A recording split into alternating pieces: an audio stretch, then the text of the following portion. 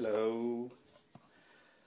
Today I want to talk to you about replacing the battery on your VanMoof bike. So let's just say you have a battery that you bought and you want to replace it and make it work. So first things first, you don't just pop the battery in and try to see. So I'm going to show you. So you have battery and you have module. Yeah, so this is a module, this is a battery.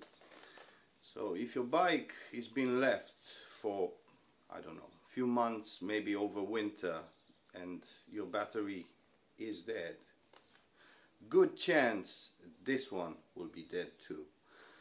So in order to know that this is good, you need to pop the charger in this first. So it doesn't matter if it's in the bike or it's outside like mine. You have to pop the charger in without the main battery, because we sell refurbished batteries. So if it's this about 70% and you put it inside the bike and you put the charger, this might take few hours to wake up, or it might not wake up. So if it's not waking up, you need to watch the other video. So in this video I will show you how to install this properly. So in order to install this properly, you need this to make sure that works.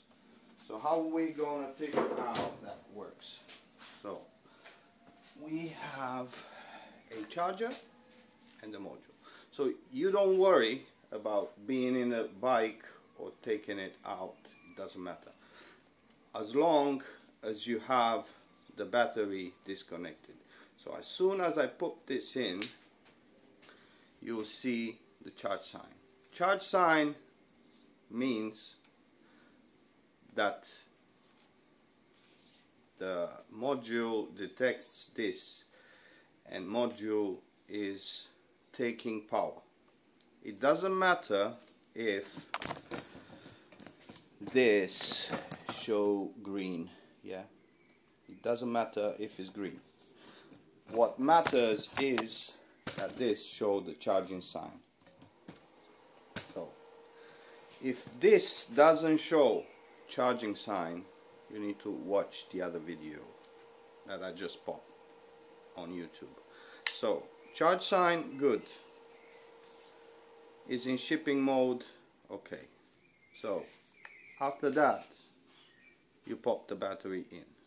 If you don't see this, don't pop the battery in, no point.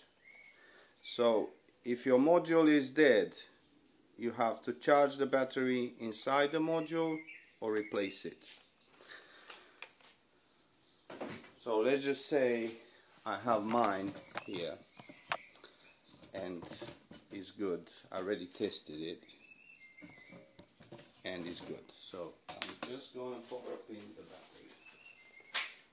Always you have the S3, you look for the S sign here, S. If it's an X, the new ones don't have, but I think it's like this. So S by the tire. Just going to pop it in. So after you've done all that, just slide it in and it's in. And the bike starts. That's simple.